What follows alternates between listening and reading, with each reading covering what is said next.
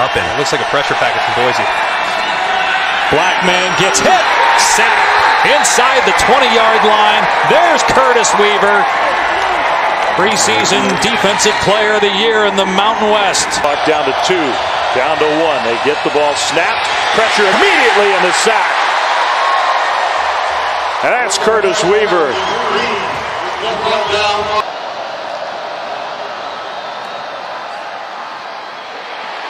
Time for the undersized Alexander, who flings the ball out of bounds as he goes to the ground, getting wrapped up by Curtis Weaver. And Green Davis cutter. Just they've looked his way once tonight. An incomplete pass.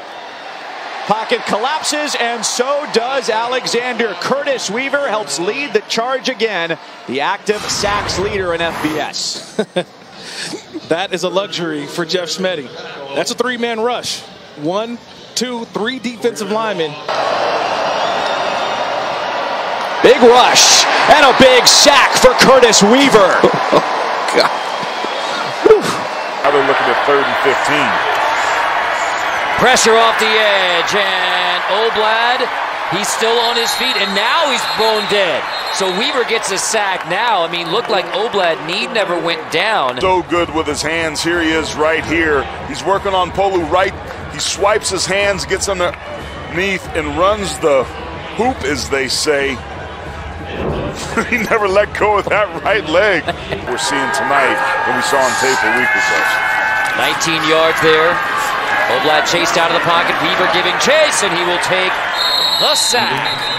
Weaver gets the sack on Oblad. Year 21 of the Mountain West Conference Football League. Oblad chased and sacked again. Well, give him the record now, because Weaver has his 3rd sack, and there is the new all-time leader for career sacks in the Mountain West Conference. 29.5 career sacks. There he is at the top of the screen, just completely pushes past Justin Polu. He's got an active motor. Running back for the Rainbow Warriors. Looking for the screen, and McDonald will go backside. Pressure, lost the football. And Weaver was coming down in a hurry. Play dead early. And Curtis Weaver is going to get around the top. Plenty of time for Cole McDonald to get rid of this football. Did not obviously see and or hear Curtis Weaver coming. In the second half. We can just summarize all that as nothing happened. Look, tipped and incomplete. Batted. Weaver scoops it up. I mean, that was kind of heavy pressure coming. Love sacked by Curtis Weaver. The Mountain West Conference all-time leader in sacks has his 31st. Last game, and that proves it right there on that play. Scored on a similar play against Nevada 2 weeks ago. Down goes Vanderwall. All the way back at the 23-yard line. Curtis Weaver, one of the top sack masters in the nation.